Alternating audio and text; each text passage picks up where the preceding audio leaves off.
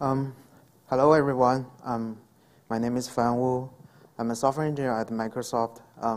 My work is code integrity both on Linux and Windows. In this talk, I'm going to talk about code integrity in Linux. Code integrity essentially is when we try to use a file, we guarantee the file is not modified by an attacker. To give some background here, my coworker Devin proposed an LSM called IPE last year. The feedback from the upstream was they wanted us to try to implement the features of IPE into IMA. I will present the current progress of the investigation. We will have a brief introduction to our design motivation and what is IPE, then followed by the features of IPE we added to IMA, then followed with the discussion. We are trying to build a security system for fixed function machines. For example, network firewall device in a data center or an IoT device like smartwatch machine. These devices don't need frequent update and can be completely locked down, so we can provide a high-level security guarantee. Other than the security part, we also want to have a high-level availability, so we don't want to reboot the machine. Also, we want the failure can be easily diagnosable, such that as long as we see the log, we know where's the problem inside the system. Finally, the hardware resources for such kind of devices are limited, like small RAM size, which means it will incur more disk risk and may lead to more attacks. Here's our threat model. We want to let our system can protect the integrity of files in the user space. Specifically, we want to protect the executable binaries and the configuration files.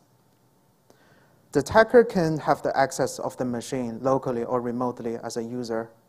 The attacker can also be a compromised malicious block device, which can send arbitrary malicious data to the kernel.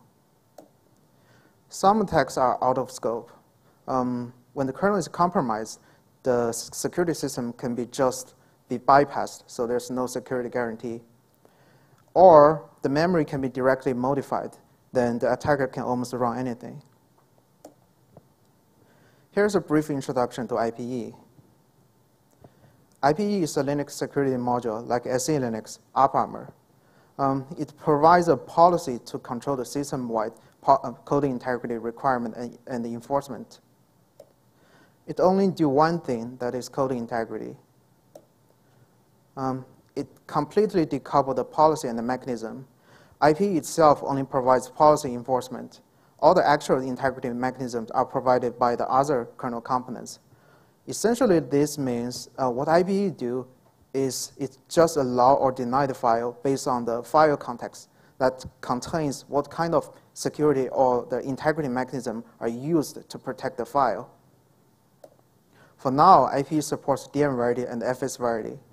New mechanisms can be easily supported because IPE has a modular design. IPE also has a flexible policy syntax and comprehensive policy control interfaces. IPE has a swappable rebootless policy, which means we can deploy multiple different policies at the same time and switch to whatever we want to use without any reboot. IMA has a praise for code integrity, but some features are missing. The highlighted are the subset of features of IPE we tried to add it to IMA. Starting from here, we are going to talk about the details of the missing features of IMA. The first thing is granularity. We think the granularity for large and small units are both important. But IMA only supports file-level granularity. It has no support for whole block device, which can make the deployment process complicated. The second thing is the whole file needs to be measured before appraise. Measure here means to read the whole file content and hash it, and use that hash as the feature of the file. This will incur a very noticeable latency increase for large files because the whole file needs to be read from the disk. It cannot verify the file integrity if the file is not opened with read permission. This is essentially a system layering issue. What caused this problem is because IMA operates on the security system level, which is above the file system. to read the file content, it has to interact with the file system. So if the file is not opened with the read permission from the user space, then the IMA won't be allowed by the file system to read file's content. The most critical issue is IMA can be cheated by malicious block devices. There's a paper published last year detailed the actual attack. In short, if we have a very big file that cannot fit into the memory, at the measurement process, the attacker can send a good file content to the IMA, and the IMA will think the file is a good file. Then, because the file cannot fit into the memory, when the user wants to use the file, it has to read the file content from the block device again. And at this time, the block device can send arbitrary malicious data to the kernel, and such that the user can be attacked. Again, this is because IMA is above the file system level, so it cannot do the integrity check on every disk operation. Then it's the policy syntax issue. Essentially, policy cannot make a allow or deny decision on its own. For example, there's a praise rule here, and this will be applied to all files when it is used by mmap with execution permission. If the rule is applied to a file, after the policy evaluation, IMA cannot make the decision of allow or deny the use of the file. It will ask other parts of the IMA to compare the file hash against a pre-computed hash, then make the decision. This is also a result of coupling of policy and mechanism. The solution here we propose is to utilize DM variety, make IMA just like IPE to delegate the actual integrity mechanism to DM variety instead of on its own.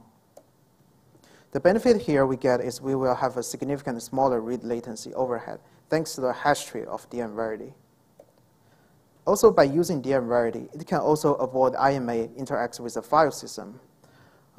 This is because the actual integrity protection is delegated to the DM variety, and the DM variety operates on the block device level, which will do the actual verification on every disk operation. We also added 2 new appraise type to let the policy can make the allow or deny decision in the policy. Here's the actual implementation of the DM variety support for IMA. First, we added a new security blob for block device, such that we can save some DM variety metadata, like the hash, a root hash, or the signature. During the policy evaluation, IMA can make the allow or deny decision based on these metadata. Then we added 2 new policy conditions for DM variety. This gives the policy the ability to specify which DM variety volume is allowed to be used. Finally, we added 2 new appraise type, which gives the policy the ability to make the allow or deny decision. Here, the first one, appraise type equals DM variety, will allow files from a DM variety volume to be used if the DM variety condition rules are satisfied. The parser will make sure if this appraise type is used, there must be some DM variety rule conditions inside the rule. The second one, appraise type equals deny, will deny files if the rule condition can be satisfied.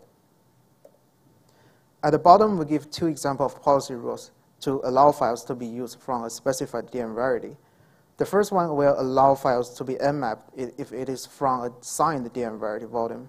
The second one will allow file to be nmapped if the volume hash matches with the hash inside the rule condition. Then we move on to the IMA policy control limitations. The first thing is IMA has limited policy interfaces. Only one policy can be deployed.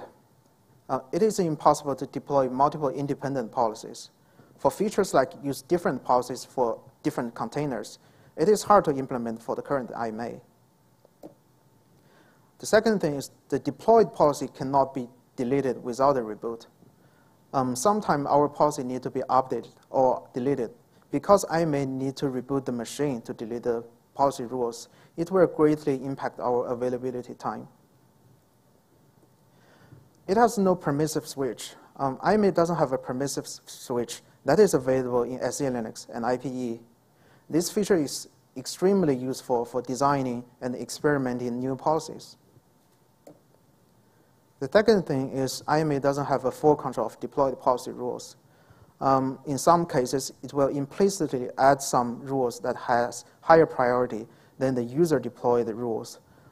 This could be problematic if the implicit rules are causing the problem to the system. And because these rules cannot be deleted without changing the source code, we have to figure out a way to solve this issue. Finally, IMA uses itself to verify the integrity of the policy file, which can be affected by multiple factors, like the IMA keyrings, like the extended attributes, or the block list.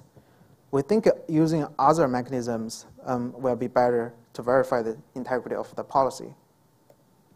So the solution of our extension is we added a new kernel structure to check the deployed policy states, like the policy flags, so that we can deploy multiple different policies.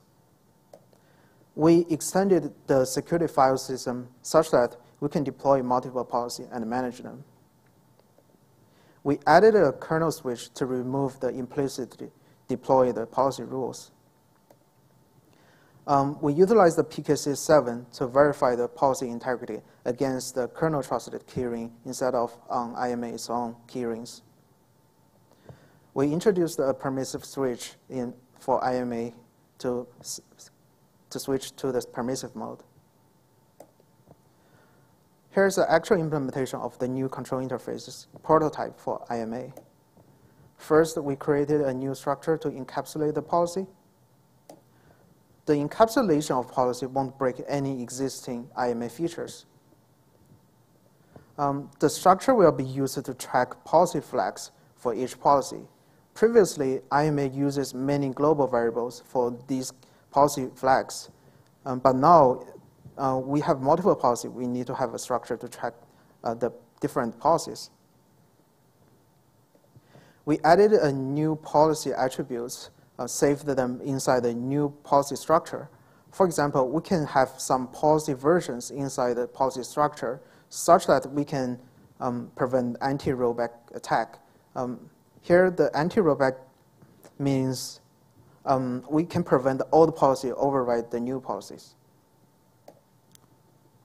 And because we have multiple policies now, we need to have a name for each policy. So we extended the policy syntax such that we added a new action called policy and a new condition rules called policy name to assign each policy a name. Then we changed the policy management interfaces. We created a new file inside the security file system such that we can deploy the policy via the PKC7. We also created a new folder inside the security file system such that the administrator can manage the policies. And because we have multiple policies now, we added a new pointer which is protected by the RCU that will point to the policy structure currently active. We guarantee only one policy will be active at a time. Finally, we introduced the permissive switch inside the security file system such that is protected by the memory barriers, just like what is implemented in SE Linux and IPE. And here we have a demo. We will run two binaries. One is GCC, which is not inside the DRAM variety volume. One is hello world, which is inside the DRAM variety volume. And we will try different policies and see the behavior of the system. So here we see we have mounted a DRAM variety volume inside the temp file system. That is temp IP test. Then we switch to the policy management folder inside the IMA security file system. And there's only default policy deployed. And we can see the content inside. There's no praise rule inside. So everything will be allowed to be executed. Now we will switch to a folder that contains the policy and use cat to write the policy content to the security file system node. And we can see we have deployed 3 policies. Then we will try to activate the first policy, which will allow the execution of binaries from a specific DRAM variety, which is specified by the DRAM variety root hash. Then we first see the content inside. we can see we have the new rules and the new appraise types. And then we try to activate this policy and try to use GCC, failed because it is not from a derivative volume. Then use hello world, it succeed. Then we will try to get into the permissive mode such that we can use the cat to see the content of other policies. Here for the second one, that will allow the use of a derivative volume that is signed by a trusted certificate. Now we try to activate this policy.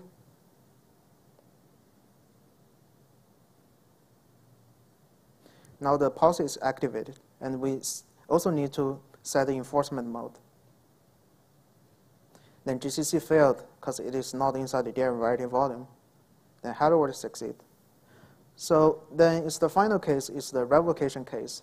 In some cases, we want to revoke the use of a specific derivative volume.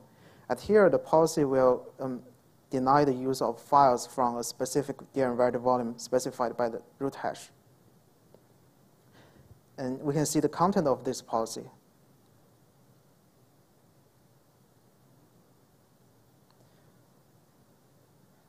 Then we try to activate this policy.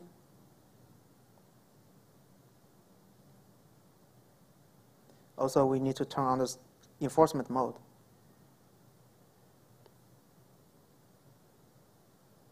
Then GCC succeed because it is not in the derivative volume.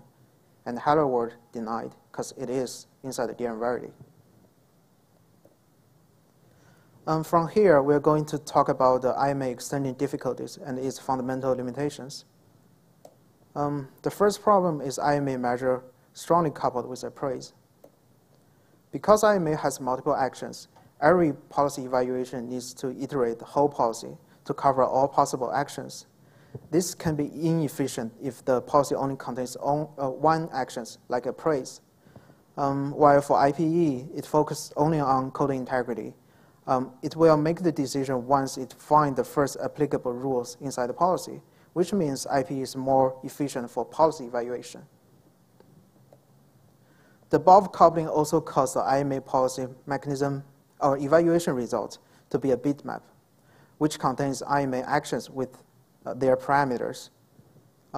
Currently, the bitmap has 32 bits, and while with our extension to IMA, 30 bits are using, leave only 2 bits available for the future features. This is not really scalable and can be problematic for new upcoming features, while IP doesn't have such an issue because the evaluation of IP policies just allow or deny the file. All IMA actions happen inside one single function, that is process measurement. Extending appraise will make this function more complex and may cause regression to other actions. The second problem is IMA's code integrity deployment process is complicated. Not only in policy need to be deployed, but the block list, extended attribute, and key rings are also need to be configured. While for IPE, all you need to do is just to deploy the policy, then all set. The final problem is IMA policy heavily coupled with its mechanism. IMA appraise decision cannot solely be determined by the policy. It will be affected by the other factors, as we just showed. And because the policy cannot fully control the system behavior, this will be a headache for the administrators to troubleshoot the machine when failures happen. And more importantly, as we mentioned previously, IMA existing integrity mechanism can be treated by malicious block device. This makes us less likely to use the existing integrity mechanism of IMA. Finally, from our experience of extending IMA, we found it is very hard to extend it for new integrity mechanism. We need to add multiple new IMA flags at different parts of IMA, which is very hard to figure out and hard to maintain the code. Meanwhile, IP has a modular design. If we want to add a new support for a new mechanism, we just need to add a new single file. And other parts, we don't need to touch the other parts. then we start the discussions. Here are some facts. As far as we are aware, IMA doesn't have a comprehensive test for appraise. Continue to extend appraise may break the existing features, and because we don't have the test, we don't know what kind of change will break the features. This makes us afraid of continuing to extend it. Microsoft is still using IPE in our internal production system on a daily basis. We're using IPE and IMA simultaneously, but IPE only for code integrity, and IMA only for measurement. As we discussed before, the security system level is not ideal for integrity mechanism, as it can be easily attacked. DM variety, which is in the block device level, and FS variety, which is in the file system level, are two good examples of good code integrity mechanisms. The original design of IMA is on top of the action measure, which calculates the file hash before the praise. This essentially means IMA has to do the measurement before the praise every time. However, the measurement is no longer a prerequisite for code integrity. This can be simply proved by the implementation of IPE. We did nothing related to measurement, but still guaranteed the system-wide code integrity. Moreover, if the IP and IMA are both enabled due to the LSM stacking, if the IP denies a file, then the IMA's measurement hook won't be triggered. This can let us avoid some useless measurements actions. IP is perfectly adhering Linux KISS principle, which only do one thing, that is code integrity, and do it well. As measurement and code integrity can be totally separate kernel module, we think it should be better to let them separately operating. The prototype feature to IMA are only a small subset of IPEs. We also support FS variety. We support trust files in init-RAM-FS. We support anonymous memory verification. We also have a comprehensive test suite that covers various attack scenarios. The most exciting part is the namespace support that will be present by my coworker Devin this afternoon. This essentially means we can have multiple containers that has different policy deployed and operates cooperatively. And thank you for listening. I'm ready for take any question.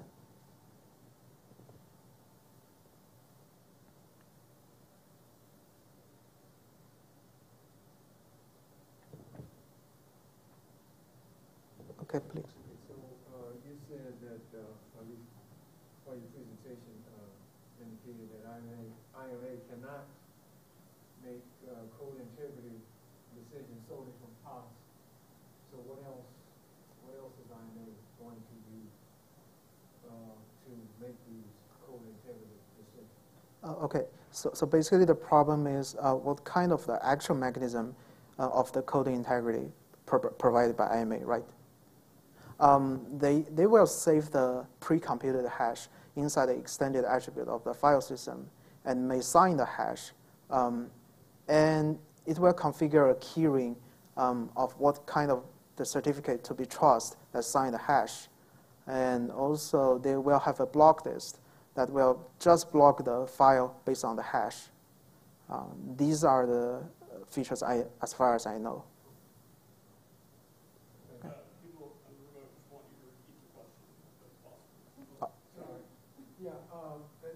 I think I repeated the question. So the question is the existing coding integrity features of IMA already inside the system.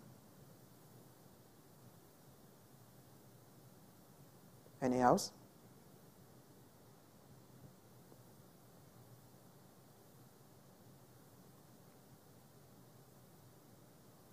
Okay, I think we are done here. Thank you for listening.